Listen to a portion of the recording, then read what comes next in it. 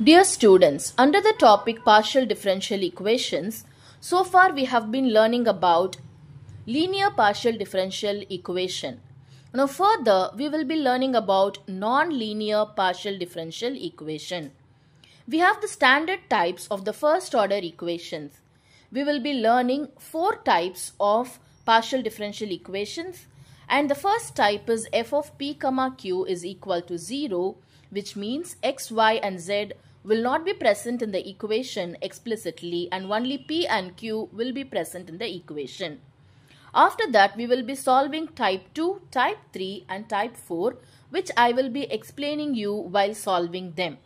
Now before we go to type 1, we shall see the types of solution that we have to find for a partial differential equation.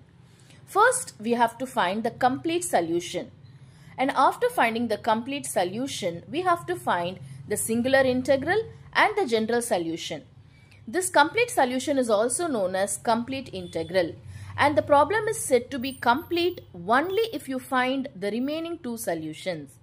So what is a complete solution? So if in the solution, if you have the number of arbitrary constants to be equal to the number of independent variables, then it is said to be complete solution, which you will understand better while solving a problem. And what is a particular integral? If in the complete solution, if we give particular values for the arbitrary constants, then it will be known as a complete solution, which will be found only if it is asked in the question. Whereas the singular integral and general solution is to be found compulsorily along with the complete solution in order to find the complete solutions of the problem. Now, in this lecture, we will be learning about type 1, which is f of p comma q. First, we will see the method of solving the equation f of p comma q is equal to 0. Now here we have the method of solving type 1 equation. So the type 1 equation f of p comma q is equal to 0 has to be first marked as equation 1. In this equation, only p and q will be present. For this equation, the first step is we have to assume that its solution is of the form z equal to ax plus by plus c, and we have to mark it as equation 2. Now obviously, if you differentiate z with respect to x and y partially, you will find that you will be getting a when differentiated partially with respect to x, and you will be getting b when differentiated partially with respect to y. Now we know that dou z by dou x is p and dou z by dou y is q. So p is equal to a and q is equal to b gives us the third equation.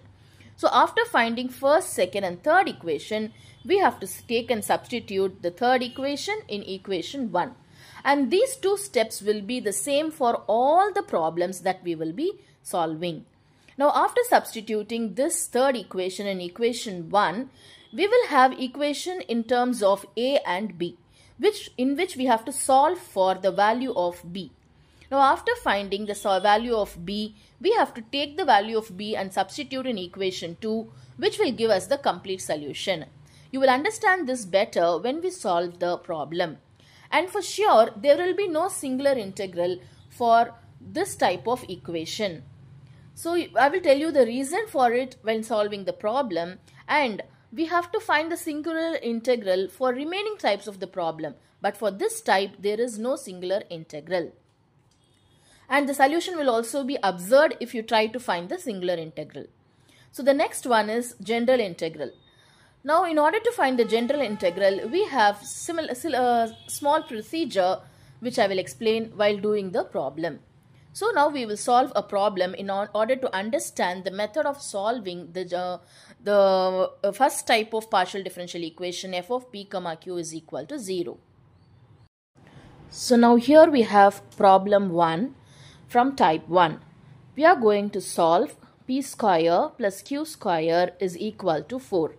We observe that only p and q are present in this equation.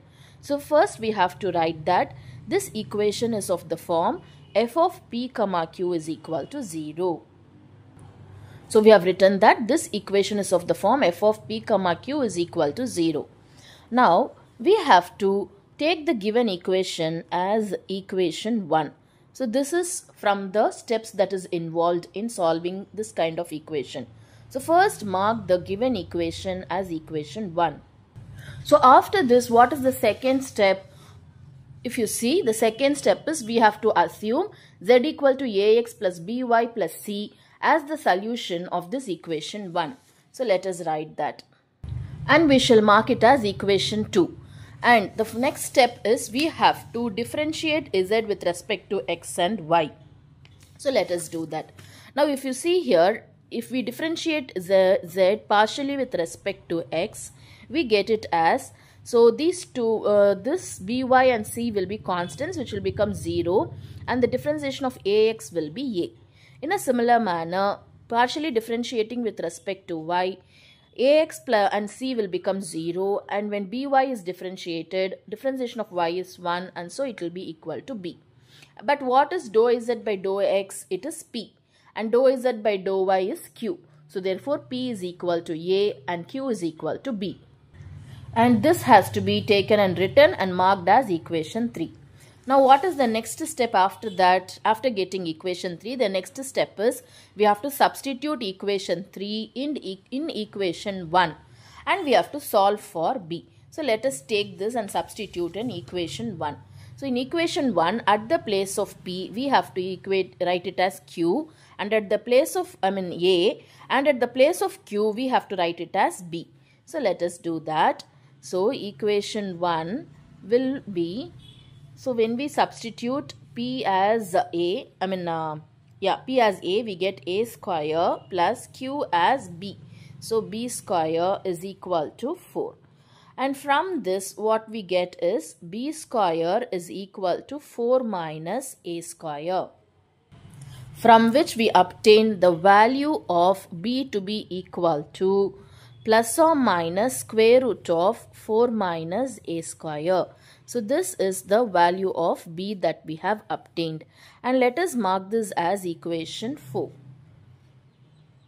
What is the next step? After solving for b, we have to substitute the value of b in equation 2, and that will give us the complete integral.